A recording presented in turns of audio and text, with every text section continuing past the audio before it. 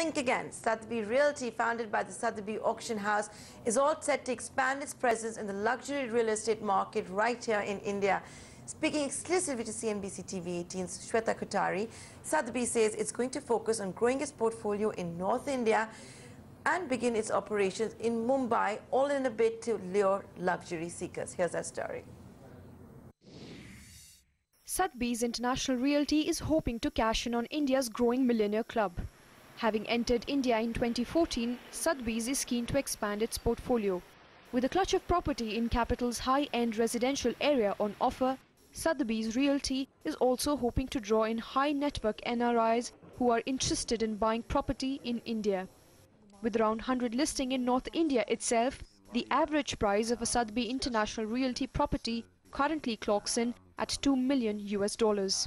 We're looking at many different opportunities here in India, the possibility of non-resident Indians living abroad, buying here. So we think that the potential is just very significant. So we want to take advantage of that. Sotheby's key tie-ups in India include Tata Haley, Antara Senior Living and Shobha International City, Dwarka. And the total value of participation in its Indian realty auction has already crossed a whopping $600 million. The price of oil going down so much in a lot of ways has helped the consumer, putting more money in their pocket and helping the overall market. So that's what we're seeing now. We are not seeing a negative impact in the luxury space at this point. We are keeping a close eye on that, however.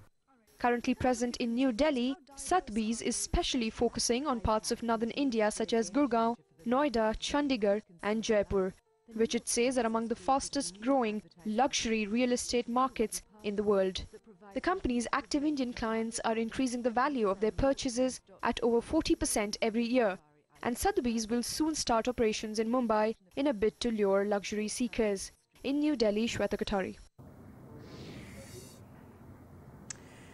Well, with that, we're going to wrap up this edition of